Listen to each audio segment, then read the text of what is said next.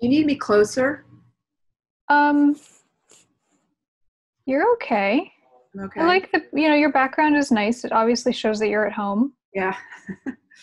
I'm Rebekah Lord Gardiner, and I am a bookbinding graduate from North Bennett in 93. We, as a studio, that is Shepard and Maudsleigh, which is our printmaking studio in West Newton, Massachusetts, pride ourselves on the community that we have created and embraced. And one of the things that when we were in the studio, every day we would stop for lunch at 12. So even if you weren't present at the studio, but you're a member and you just wanted to be with the community, you could show up that day at noon and know that the table is filled with people. So to recreate that, like a lot of people, we've embraced Zoom. And so we have a Monday through Friday standing Zoom meeting. The fact that we're able to continue this community online and to be able to interact, I think has been the saving grace for, for us as makers. So here is definitely a convergence of the digital world very happily meeting the analog world. I would definitely say it's all about filling up the well.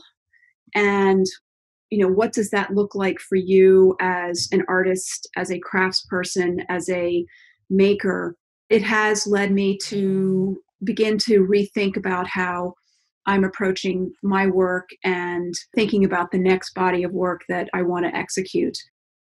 So as far as trying to figure out what to work with, there are definitely piles of old pads of paper, like, oh, okay, well, let's see what I can do with this now.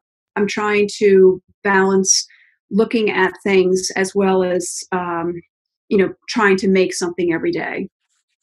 Whether it's small, whether it's a small drawing, but definitely trying to have some output. We're not sitting around like thinking, oh, what is it that I'm just going to do? I mean, you just make. You just have to do something. Yeah, you can't not make.